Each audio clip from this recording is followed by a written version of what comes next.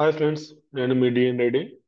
చాలా రోజుల నుంచి మనం వెయిట్ చేస్తున్నటువంటి స్విఫ్ట్ యూఐ ట్యూటోరియల్స్ స్టార్ట్ చేయబోతున్నాను.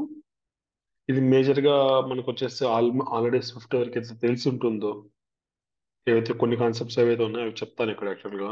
ఏమేమైతే మనకు అవసరమో, మనం ఏవైతే రెఫర్ చేయాలి అన్నది అవి నా స్విఫ్ట్ ట్యూటోరియల్ చూడొచ్చు మీరు. దాంతోపాటు ఇక్కడ కూడా బేసిక్గా కవర్ చేస్తాం మనము, అసలు ఏమేమి యూజ్ చేస్తున్నాడు ఇక్కడ, ఎందుకు ఇలా ఉందనేసి. This is the first session నేను స్విఫ్ట్ స్టార్ట్ చేస్తున్నాను కాబట్టి మీరు ఎన్ని ఎక్కువ డౌట్స్ అడిగితే కనుక నేను అంత నేర్చుకుంటానో మీకు నెక్స్ట్ నేర్చుకున్న వాళ్ళకు కూడా అంత డెప్త్గా నేను చెప్పగలను. మీరు ఏదైతే స్విఫ్ట్ కానీ ఐఓఎస్ కానీ చూసినా కూడా మనం ఎవ్రీథింగ్ ప్రాక్టికల్గా చూపించాము. ఎందుకు ఇలానే రాస్తున్నాము, దాని సింటాక్సెస్ ఏంటి, డైరెక్ట్ అప్లికేషన్స్ జంప్ కాకుండా ఫస్ట్ బేసిక్స్ మీద ఆల్మోస్ట్ 25 to 30 days మనం స్పెండ్ చేస్తాము స్విఫ్ట్ నేర్చుకునేందుకు. అన్ని కాన్సెప్ట్స్ 99% ఆఫ్ ద కాన్సెప్ట్స్ మనం కవర్ చేయడానికి ఆల్మోస్ట్ 25 to 30 days స్పెండ్ చేస్తాం మనం. ఈవెన్ అవసరం లేనిటివి అంటే మనకు ఇంటర్నల్గా ఏవైతే ఇచ్చేస్తారో ఊప్స్ కాన్సెప్ట్స్ డెప్త్గా మనకి ఏ విధంగా iOS అప్లికేషన్ యూజ్ చేస్తామో అవన్నీ ఎక్స్ప్లెయిన్ చేస్తాము. వాటిలో ఏవైతే అవసరం మనకు మీకు ఇక్కడ లిస్ట్ అవుట్ చేస్తాను నేను. ఇది వచ్చేసి వాళ్ళు బేసిక్గా ఫస్ట్ సెషన్ ఇది. What is Swift UI? Swift UI is a framework to develop great looking applications, user interfaces basically, on Apple platforms such as iOS, macOS, iPadOS, watchOS, and tvOS. ఇక్కడ ఏంటంటే ఒకే framework multiple applications, multiple ప్లాట్ఫామ్స్కి మనం use చేసుకోవచ్చు with minor changes.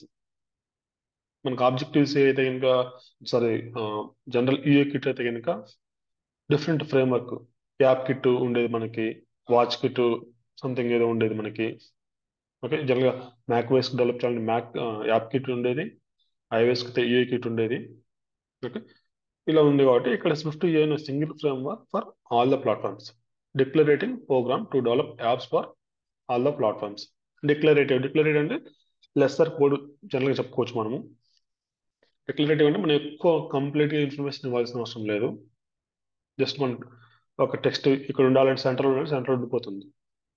But జనరల్గా మనం UA kit లాగా trailing, leading, top, bottom కానీ అలా చెప్పాలి. ఒకవేళ మనం ఒక కార్నర్లో ఉండాలంటే కనుక మనం ఎగ్జాక్ట్ చెప్పాలి ఎక్కడ ఉండాలనేసి. ఇక జస్ట్ టాప్ లీడింగ్ వెళ్ళిపోతుంది.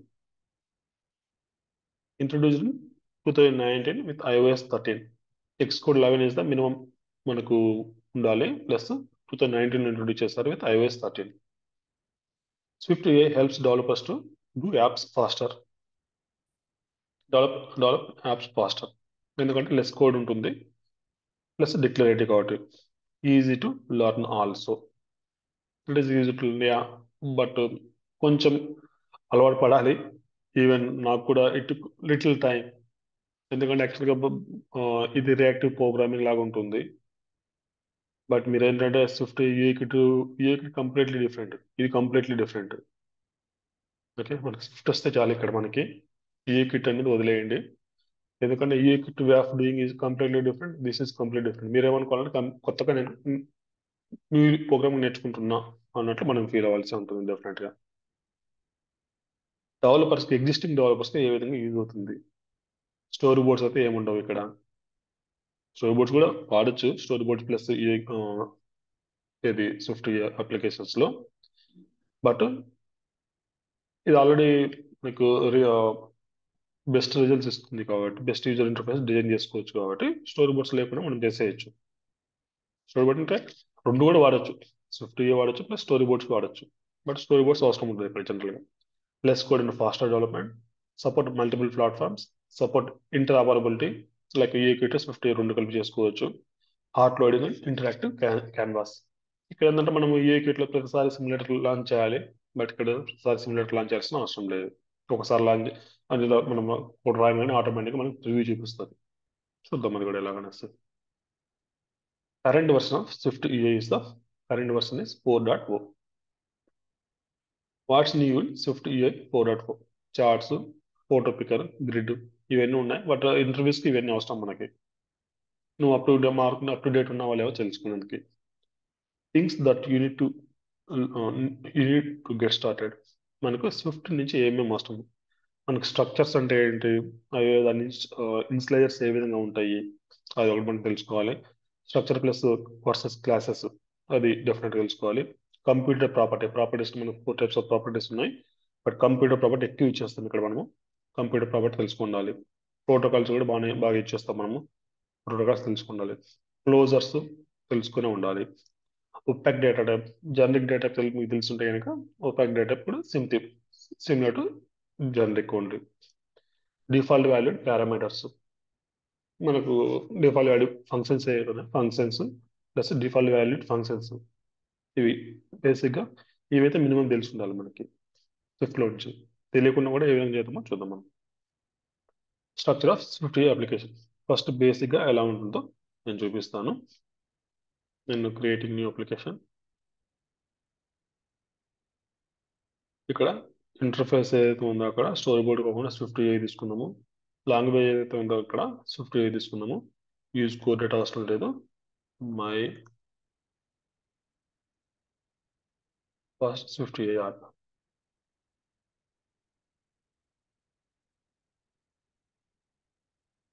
ఇక్కడ ఎక్కువ ఫైల్స్ కూడా ఏముండవు మనకి. ఇక్కడ మీరు గమనిస్తున్నట్లేదుగా మై స్విఫ్ట్ యాప్ అని ఉంది. బై డిఫాల్ట్ యాప్ అనేది యాడ్ అయింది. ఇది ఏముంటుంది ఇక్కడ చూద్దాం. మనకు మేజర్గా ఫస్ట్ అయితే స్విఫ్ట్ ఇంపోర్ట్ చేసుకోవాలి. దిస్ ఇస్ యాప్ డెలిగేట్ లాగా ఇది. మన యాప్ డెలిగేట్ ఏదైతే ఉందో యాప్ డెలిగేట్ సీన్ డెలిగేట్ రెండు ఉన్నట్టువి. ఇప్పుడు లేటెస్ట్ టెక్స్ట్ కోడ్ అయితే కనుక ఓన్లీ యాప్ డెలిగేట్ ఒకటే ఇస్తుంది, ఒక ఫైల్ ఇస్తుంది. ఓకే, ఈ ఫైల్ ఏంటంటే కనుక @main. @main ఏం చేస్తుంది అంటే కనుక యాక్చువల్గా this is the starting point of the application launching అని చూపిస్తుంది. అప్లికేషన్ రన్నింగ్ కోడ్ ఇక్కడ నుంచి ఎగ్జిక్యూట్ అవ్వాలని చెప్తుంది. మనకు ఇక్కడ ఎవ్రీథింగ్ నువ్వేం తీసుకున్న మ్యాక్సిమం స్ట్రక్స్ ఉంటాయి. స్ట్రక్ట్ ఈ యాప్ మన అప్లికేషన్ ఏవైతే ఉందో for my first Swift app, app అనేది ఎక్స్ట్రా యాడ్ అవుతుంది. ఐడెంటిఫై చేయడానికి యూజ్ అవుతుంది. అది లేకుండా కూడా చూద్దాం ఏమవుతుందో. యాప్ అనేది ప్రోటోకాల్, మనం ఈ అప్లికేషన్ డెలిగేట్ ఉంది కదా సిమిలర్ టు దట్. యాప్ అనేది ప్రోటోకాల్, ఆ ప్రోటోకాల్ మనం కన్ఫర్మ్ చేసుకోవాలి. తర్వాత వేర్ బాడీ సమ్ సీన్ అంటే ఒక విండో లాగా అనుకోండి. ఒక విండోని రిటర్న్ చేయాలి. ఇది కంప్యూటర్ ప్రాపర్టీ. కంప్యూటర్ ప్రాపర్టీ ఏంటంటే ఎప్పుడైతే మనం యాక్సెస్ చేస్తామో అప్పుడు రీక్యాలిక్యులేట్ అవుతుంది, అంతే కదా. ఇక్కడ ఒక సీన్ మనం రిటర్న్ చేయాలి. ఆ సీన్ అనేది ఒక విండోలో గ్రూప్లో ఉండాలి. Window group.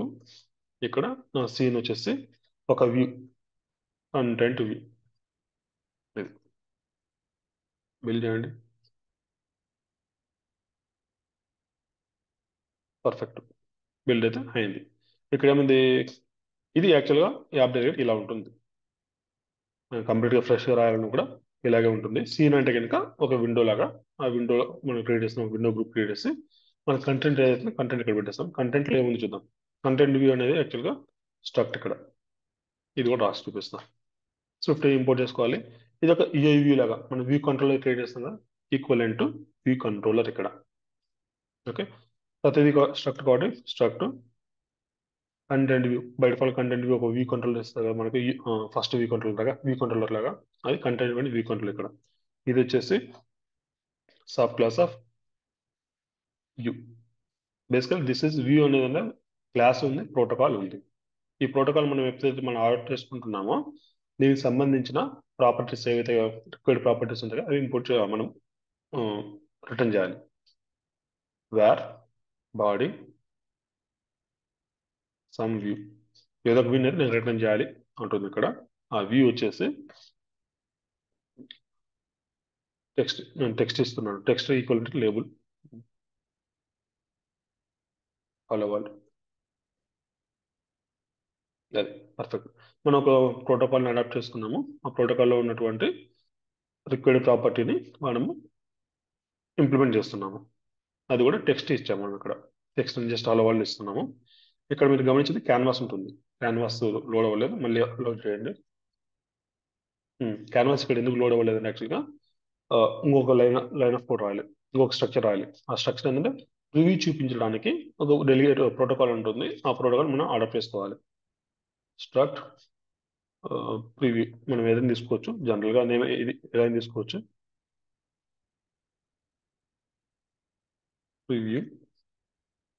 ప్రివ్యూ ప్రొవైడర్ దీన్ని తీసుకోవాలి. స్టాటిక్ వేర్ ప్రివ్యూస్ అనే ప్రాపర్టీ ఉంటుంది. ఆ ప్రాపర్టీ మనము ఇంప్లిమెంట్ చేయాలి. ప్రివ్యూ ప్రొవైడర్లో ఒక రిక్వైర్డ్ ప్రాపర్టీ ప్రివ్యూస్ అని ఉంటుంది, దాన్ని ఇంప్లిమెంట్ చేయాలి.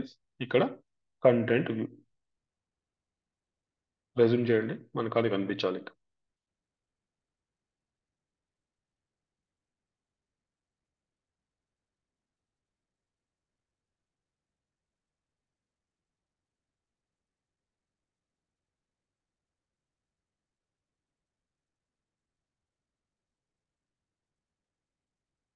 హలో వరల్డ్ వచ్చేసింది. బై డిఫాల్ట్ మనం ఏం చెప్పలేదు, బై డిఫాల్ట్ సెంటర్లోకి వచ్చేసింది. Single line of code. Okay, ఇక్కడ ప్రివ్యూ అనేది జనరల్గా వచ్చే నేమ్ ఏంటంటే ఇలా ఉంటుంది. మనకి ఏమేమి పెట్టుకోవచ్చు. ప్రివ్యూ జనరల్గా ఇలా ఉంటుంది. ఎనీవేస్ మన ఇష్టం వచ్చిన నేమ్ పెట్టుకోవచ్చు. ఇక్కడ ఇక్కడ వచ్చేసి మనం ట్రై చేయాలనుకున్నది ఇక్కడ యాప్ అని ఉంది కదా, యాప్ ఉండాలా లేదా అని ట్రై చేద్దాము. చూద్దాం అవుతుందా, అసలు లాంచ్ అవుతుందా. మేబీ ఈ నేమ్ ఎక్కడ ఇచ్చాము, మనం ఇచ్చే ఉంటుంది ఇంటర్నల్గా, ఎక్కడ కనెక్షన్ అయితే ఉంటుంది. లోడ్ అవ్వలేదు. ఎంటీవీ దీనికి దానికి సంబంధం ఉన్నట్లేదు. వన్ అని పెడదాం. ఎందుకు ఇలానే ప్రాక్టీస్ చేయాల్సింది ఇలాగే. ఎందుకు ఇలాగే రాయాలి, ఇంకొక విధంగా ఎందుకు రాయకూడదు. ఓకే, ఏం పెట్టినా మనకు వస్తుంది. ఇది వ్యూ కంట్రోలర్. ఇది మేజర్గా మనకు ఉండదు. ఓకే, బేసిక్గా స్విఫ్ట్ అప్లికేషన్లో ఏమేమి ఉంటాయి, మనకి మేజర్గా ఏమేమి కావాలి, ఓకే, దాని స్ట్రక్చర్ ఎలా ఉంటుంది, ఎన్ని ఫైల్స్ ఉంటాయి, ఇది బేసిక్గా. ఓకే, నెక్స్ట్ సెషన్లో టెక్స్ట్ అంటే ఏంటి, ఫస్ట్ కాంపోనెంట్ చూద్దాం ఏ విధంగా వర్క్ అవుతుందో. Thank you for watching. Me doubts ఎన్ని చాలా ఎక్కువ కనుక మీకు అంత డెప్త్గా నేను నేర్పిస్తాను, నేను కూడా నేర్చుకుంటాను. ఓకే, డెఫినెట్గా కమెంట్ సెషన్లో ఏవైతే డౌట్స్ ఉంటే కనుక డౌట్స్ ఉన్నాయి, ఇది డౌట్ అని పెట్టేయండి. ఏదైనా ఆ, బాగుంది కనుక గుడ్, ఏదైనా ఇంప్రూవ్మెంట్స్ ఉంటే చెప్పండి, నీట్గా చెప్పండి, ప్రాబ్లం లేదు. Thank you for watching.